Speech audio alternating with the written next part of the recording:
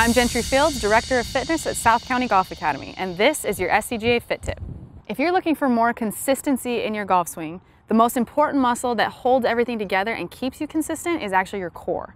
Most of the exercises that we do in the gym work the core in only one plane of dimension. So here's a great exercise that you can do that's actually going to give you that rotary dimension that we need to transfer to our golf swing. It's called a bicycle crunch. You're going to lay on your back, keeping that core engaged, which means that there's no gap between your back and the mat. You're going to just take your left elbow to your right knee and then back to your right to your left knee. And you're just going to keep going back and forth, just like that. But again, keeping that core connected to the mat the entire time. If you do about 15 to 20 of these in about 3 sets, you're going to feel more connected and more solid, which will lead to more consistency in your swing. Thanks for joining us today. I'm Gentry Fields with South County Golf Academy. Be sure to check out more SCGA Fit Tips.